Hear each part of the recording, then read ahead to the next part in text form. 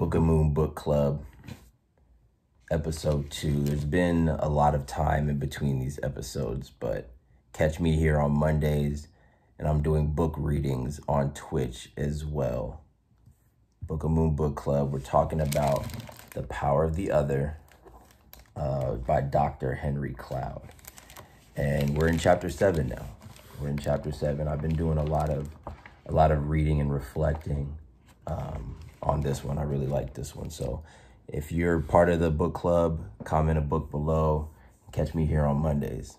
All right, let's get into it. So in chapter 7 is titled Freedom Requires Responsibility. So in a corner 4 relationship, you have the freedom to speak openly and honestly with someone and not have to put on any type of mask. And you understand that that person, they're speaking openly and honestly with you as well, and they don't have a mask on, right?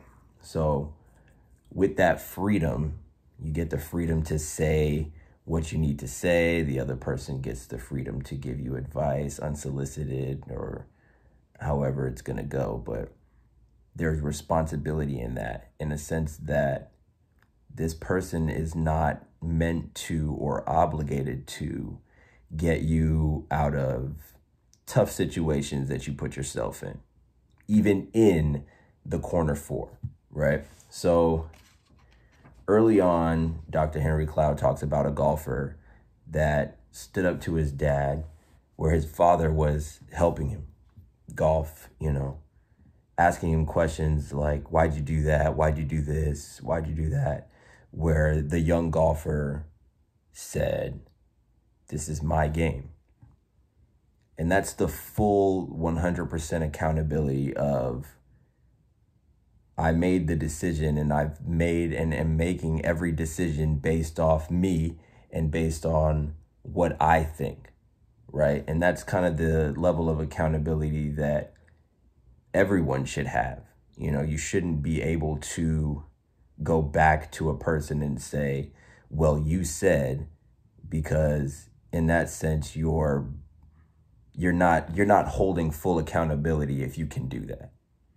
If you can go back and say, well, you said, then that means you made a decision based on something else or somebody else.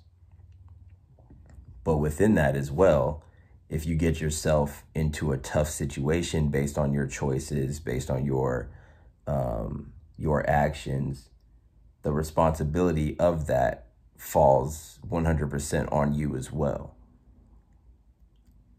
The reason that's important is because when you stand 10 toes down on the things you say and the things you do, and you hold that full accountability, that full responsibility, and it's 100% on you, it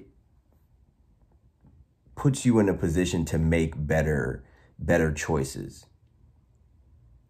As Dr. Henry Cloud puts in here, the one iron is in your hands.